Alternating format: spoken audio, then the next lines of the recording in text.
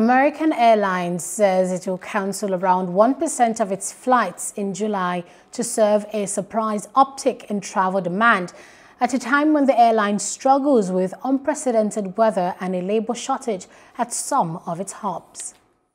American Airlines said on Sunday it would cut back some flights in July, even though it's seen demand for air travel suddenly rise.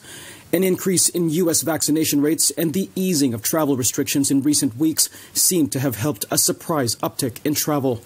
But the unexpected resurgence has put a strain on American Airlines operations.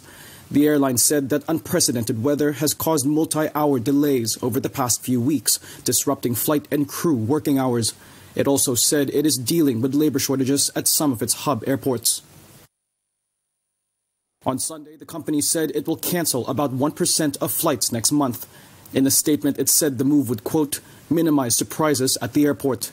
The company also said it would be adjusting flights in markets that had multiple options for reaccommodation to minimize the impact to customers.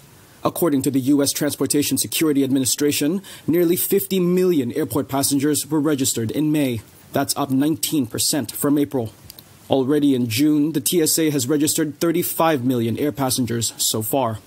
Hello, hope you enjoyed the news. Please do subscribe to our YouTube channel and don't forget to hit the notification button so you get notified about fresh news updates.